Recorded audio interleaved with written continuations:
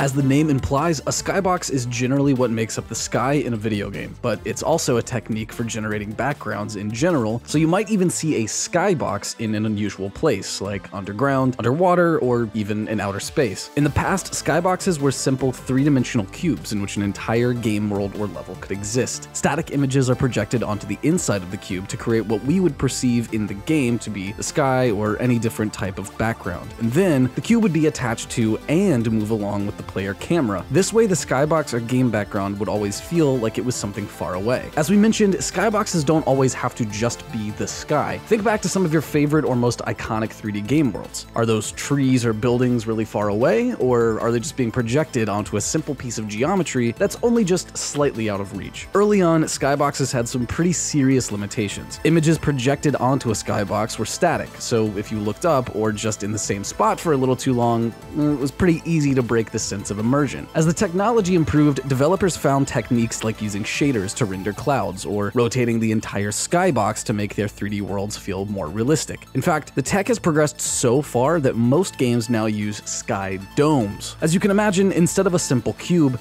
sky domes in modern games are made up of either a three-dimensional sphere or a hemisphere. In addition, modern techniques like flow mapping allow studios to create full-on moving skies. Algorithmic programming can warp pixels around within static textures mapped onto a sky dome. Two flow maps can be combined to create a looping effect, which is what allows the sky to feel like it goes on forever, or just, feel more expansive and realistic. A recent game to receive high praise for its skies is Horizon Zero Dawn. That's because the game's developer, Guerrilla Games, spent years developing procedurally generated volumetric clouds that could simulate all different types of weather. Now, you could argue that procedurally generated clouds and weather systems aren't exactly part of a skybox or a sky dome, but it's usually a combination of techniques like this that really create truly stunning and memorable environments. Multiple layers of special effects, geometry, and environment art that players never technically interact with are all combined to create some of our favorite game worlds. From the early days of Doom and Mario 64 to the roaming plains of Red Dead Redemption 2 and the sprawling skies of Ghost of Tsushima, skyboxes have definitely come a long way. Now, with graphics cards reaching new visual heights in presentation and fidelity via ray tracing, next-generation consoles like the PS5 and Series X incorporating that technology, it's pretty exciting to think about what the next few years of video game skies might look like. We might even say,